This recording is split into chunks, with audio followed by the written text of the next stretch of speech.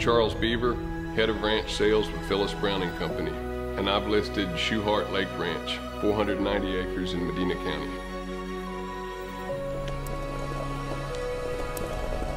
This property is located 20 miles northwest of downtown San Antonio.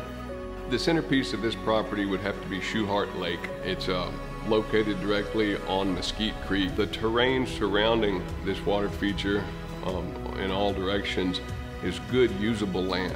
It's got black dirt with huge live oaks. The wildlife is very strong too, just a wide variety of different kinds of flora. Just everything anyone would want on a hunting ranch is present on this place that's just right on the edge of town. The ranch has a very close feel, which also in the hill country is unusual. You immediately get swallowed up in the trees and the brush, and you kind of lose your way. And you drive around for an hour and a half or 2 hours and don't see the same country twice. And that's pretty remarkable. So it has a big feel to it.